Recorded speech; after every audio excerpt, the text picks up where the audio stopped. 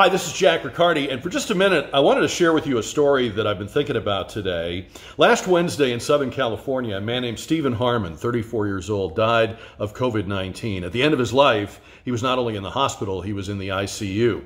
From the hospital, he tweeted out a call for prayer. He was a very religious man, very active and supportive of his church, according to his pastor. So he tweeted out that people would pray for him, and I suppose some people did.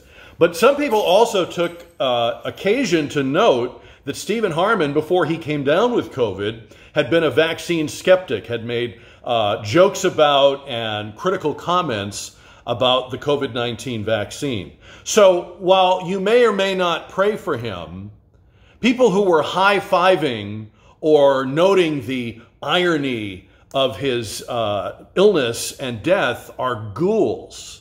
I'm pretty sure the hospitals are full of people who have tweeted out pictures of fatty meals and bad health habits and have shared recipes and have done all kinds of things that could be connected to their illness or their infirmity or even their death. We're not going to start this, are we? We're not going to start judging people that way. We're not going to start withholding our humanity from people whose illness is something we can see was going to happen to them, and boy, they should have seen it coming. And are we really going to start doing that? Is that really who we are?